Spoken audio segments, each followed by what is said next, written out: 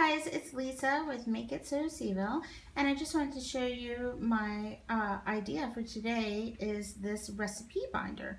And if you're like me, I'll show you what I previously had. I had this folder here, and in an effort to not have magazines lying around, I would rip out pages that had recipes on it.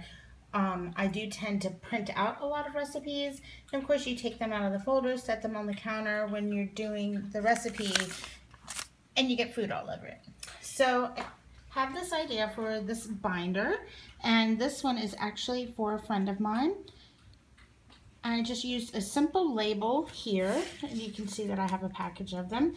And your supplies, you will need some sheet protectors, a label maker, your recipes, a binder, and I'll show you the inside what I did here. I got some decorative tabs, and each of the tabs are labeled, and you can use different labels depending on your preferences. So I created the labels with my label maker and just created a section for each of the categories. And so that way when you're looking for something, instead of digging through this crazy binder and wasting a lot of time, then you have everything in nice, neat little categories. So then I took my recipes and I placed them in these sheet protectors. And that's really, really great because when you have the recipe out on the counter and you're working on it, the blender splatters food all over the place, or you drip some eggs somewhere, these are just easily wiped off and you don't ruin your recipe. Also, the cool thing that I like about this is if your recipe is on more than one page, then you can just do it double-sided, and it's very easy to just flip over instead of going through different pages.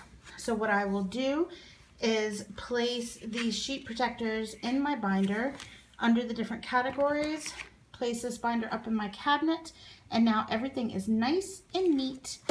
And this binder also has a little pocket in it, so you can put some things there, maybe find out maybe find a printout for some measurement conversions.